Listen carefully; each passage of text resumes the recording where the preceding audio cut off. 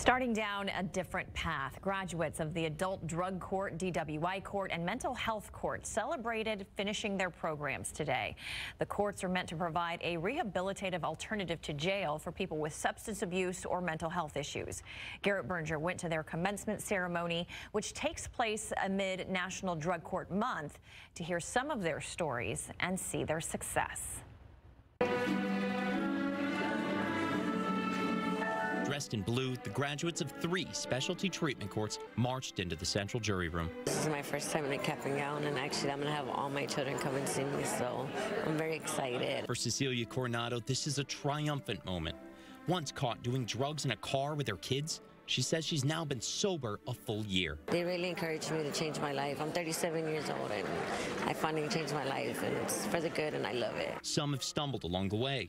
Patrick Zuniga said he was caught using a few times early on, but he wasn't forced out of the adult drug court program. He was able to push forward and now finish up. It made me think that they wanted what's best for me, just like how your parents are, or my parents are. They want you to succeed, and that's helped me get through this part. The adult drug court judge says they understand it's impossible to ask for immediate, extended abstinence from a true addict.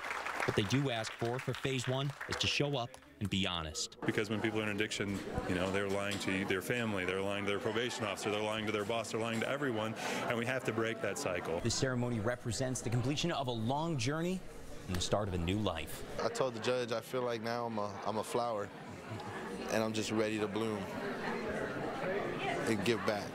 Garrett Berger, KSAT 12 News.